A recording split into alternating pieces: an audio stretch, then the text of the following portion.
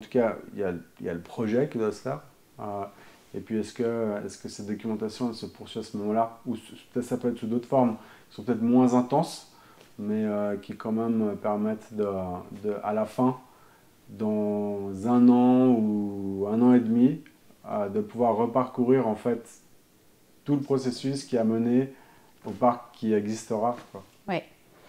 En fait, je pense qu'il est intéressant, c'est le fait de documenter le processus. Pour nous, c'est vraiment important parce que très souvent, on nous demande plus d'informations et de partager. Alors, il n'y a pas un concept pour le moment décrit, ce n'est pas un concept que nous vendons, c'est vraiment une expérience que nous partageons.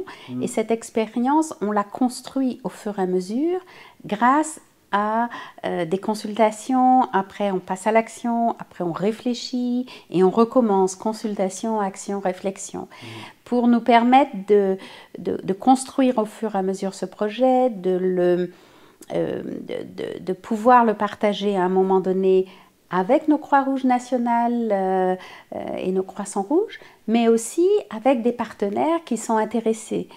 Et enfin, avec la ville de Genève, le canton de Genève, qui, dans le cadre de leur projet climat, l'agenda 21 et d'autres projets, ont besoin que les partenaires dans la ville s'impliquent, s'engagent.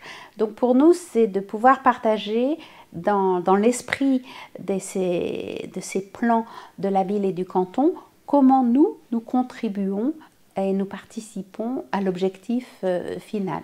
Mmh, mmh.